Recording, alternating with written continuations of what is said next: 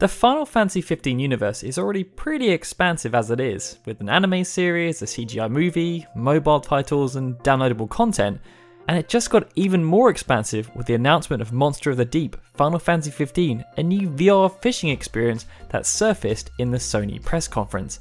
But they aren't done there, as according to Raio Matsuno, the global brand manager for Business Division 2, they are planning to expand it even further, and we aren't just talking about one property here either.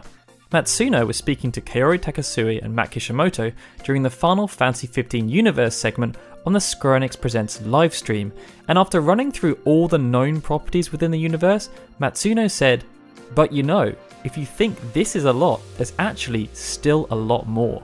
Kaori then asked, "Well, like what?" To which Matsuno replied, "Well, we can't really announce what at this point, as we've announced plenty for this event, but I would say people should tune into Gamescom in August because we're going to have a couple more things added to this family." Matsuno also then confirmed that he would likely be at the event. Now, one of the things I think we're all confident they're going to announce officially at Gamescom with some sort of teaser will be episode Ignis, which they didn't want to talk about at all during E3. And given the release plan, where we've seen episode Gladiolus released at the end of March and episode Prompto released at the end of June, it's somewhat safe to assume we'll see episode Ignis at the end of September.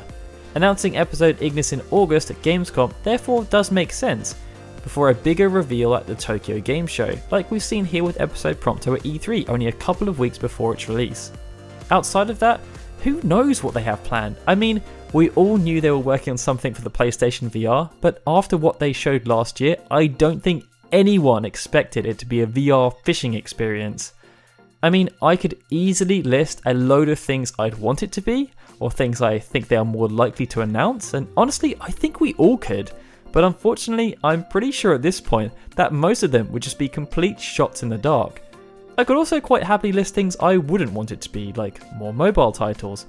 But I think one thing's for sure though, whether it's good or bad, Square Enix definitely know how to keep us guessing when it comes to this kind of stuff. I mean, are you guys surprised that there's still more properties unannounced within the Final Fantasy 15 universe? And as a somewhat follow-up, are you still excited to see more additional properties? Or would you prefer they just focus on expanding the actual core offering? Of course, starting with a lot of the content they proposed in the survey that's currently embedded into the game. Let us know in the comments below. And of course, if you enjoyed this video, please hit that like button and subscribe.